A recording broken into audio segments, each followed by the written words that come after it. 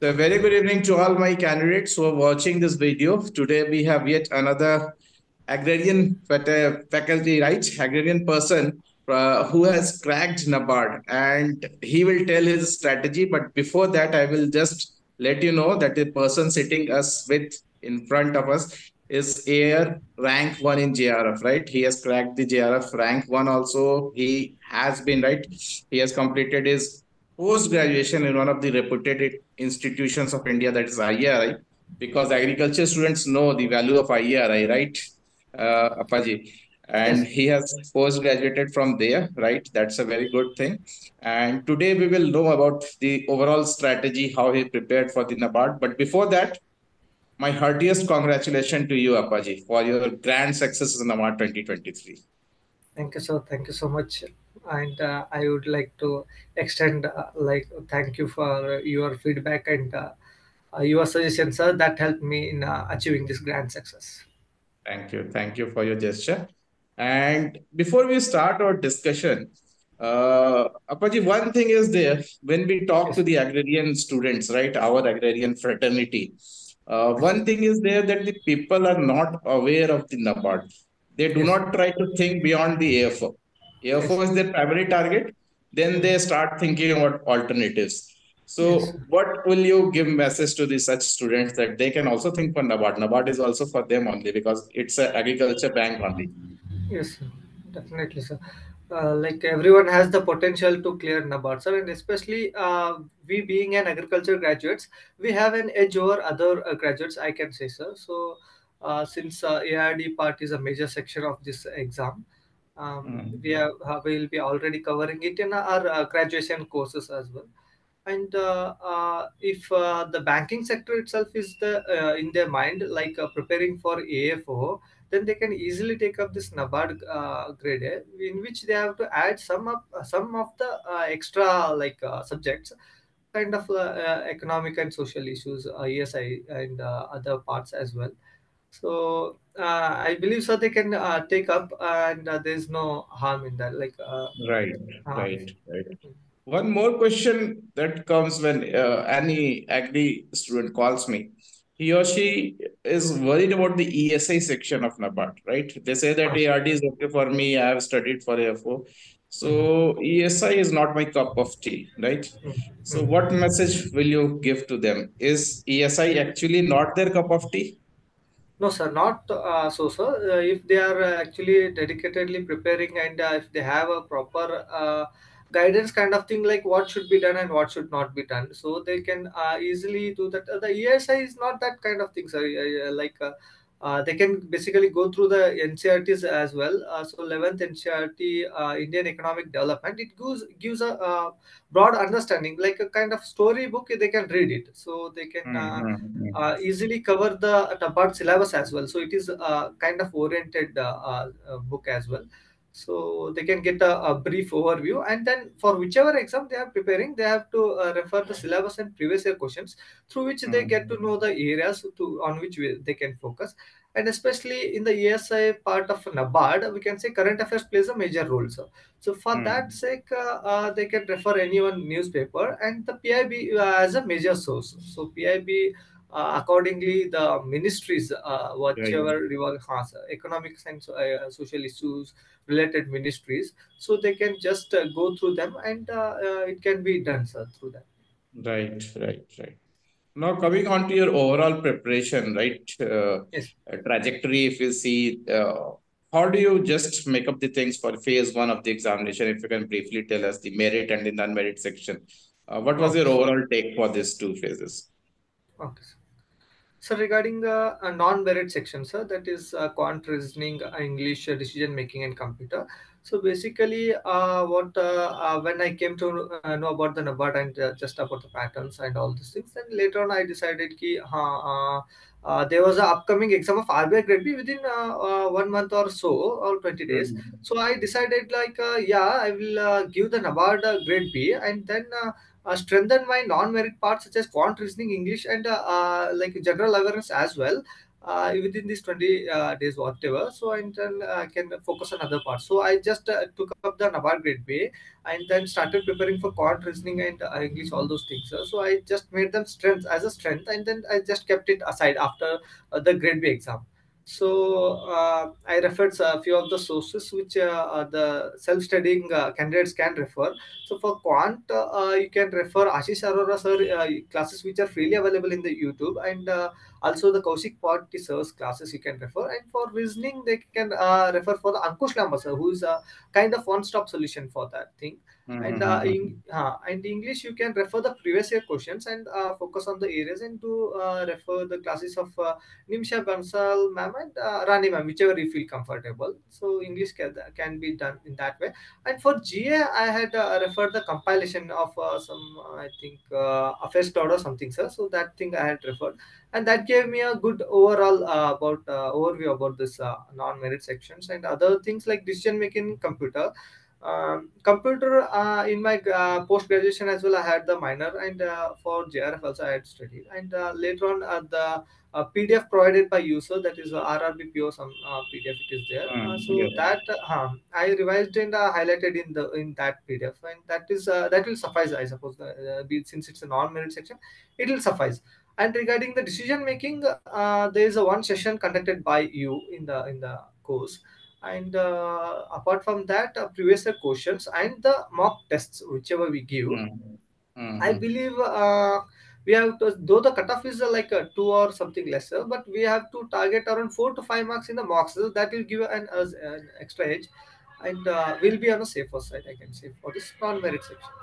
And regarding merit section, ARD part and ESI part, actually, I had some UPSC like agriculture optional, so that also helped me Mhm. for ARD. And ESI static part, since I was preparing for UPSC, that would have been Right. that would covered.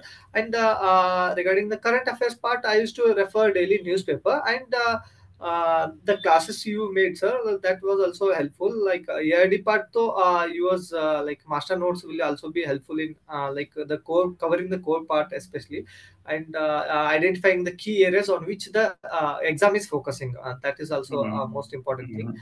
And ERD and ESI part, apart from this, the mock tests, whatever you gave, so those are Mhm. very helpful, we can say, because whatever we read here, that's a kind of background knowledge we are gaining.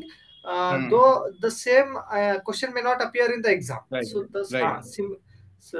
the knowledge we can use of these to answer those questions. So that kind of thing we can tackle it. So for that aptitude to develop, I hope we have to get the test and test series, so that will help us. Um, Right. and yes, Right. yeah, Right. that's So it. that's a very good message, I think. See, if any mentor or anybody teaches you, he can, if he teaches you the spelling of orange, say, right? The examiner may ask the spelling of oranges.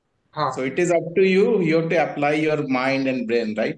So Yes. that is the thing. You cannot say copy thing, same thing will appear, reappear here. It happens for some question, but many areas you have to apply your own mind, right? You have to use your own gray matter. That is the very important thing told by Appaji. Now coming on to the mains part of the examination, where the real battle begins, right, for your Nabard because of the cutthroat competition. Uh, how do you used to manage the descriptive papers? Means your writing habit, how many answers you used to write yourself Huh. and practice, right? What was the Yes. strategy regarding this? Yes, sir. So regarding main, sir, there are two papers like English and other one. So the English carries 100 marks. So it is actually a 50% of weightage. So accordingly dedicated 50% of time. We can say that it has more weightage. So more time of more the time of preparation I dedicated to the English. And in the English part, essay, letter writing and precise. So for essay, so I had UPSC written means once. So I had some kind of like whatever dimensions it should be written, and the introduction and conclusion, how should we draft it. So basic idea I had, and basically we need to follow that protocol. It helps because a well drafted introduction and conclusion gives a better impression, and also covering the dimensions, including the data and examples to substantiate your point of view, will be fetching you more marks, I believe. And then the other part is like letter writing. So there is a perfect like we need to prepare one format. So you have also made one class on the YouTube, sir. So there we get some further points, and also EduTab, sir, the Naveen, some they have also made. And regarding pressure writing also, so I followed EduTab sir's one video is this. So they have mentioned like how we should what are the parameters on which we have to work for that pressure writing. So those things I also did. And for conclusion kind of thing for this essay, I would like to say, because in yesterday's newspaper there was an article from which just like kind of thing it was appeared, and I collected it. Like for example, in textile related anything if it comes, so there was a mention of like some Bharat text or something. It was there, so you can write Mhm. that government is promoting textiles sector through the theme like farm to foreign via fiber, fabric, and fashion. So these kind of things it really helps. And also recently our prime minister has also quoted like or whatever Amrit Kal it is there. So this is a period of reform, perform, and transform. So such kind Mhm. of things do help in your essay part, I can say. And this is regarding the English part, I think so I have covered. And other thing is like descriptive technical and descriptive objective. So as Mhm. you have suggested, so I have I had focused on objective part as well.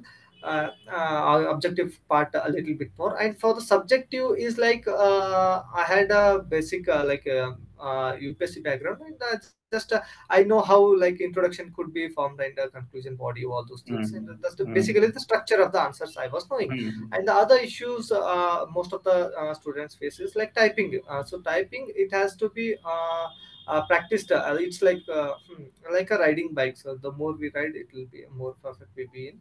So I had no issue in that, because I had average 35 to 40 words per minute. So that thing while practicing. And your mock test also I used to give. So daily two questions something, I guess you used to give. So those Mhm. questions also I practiced. And that helps to keep rhythm. And also around two or three like same format whatever the final examination conducts, right? So like English in the forenoon and Mhm. afternoon, those sessions, like I used to simulate those sessions. So two sessions I simulated. I think one was EduTap open mock something, and then other thing Mhm. from yours. So those things helps.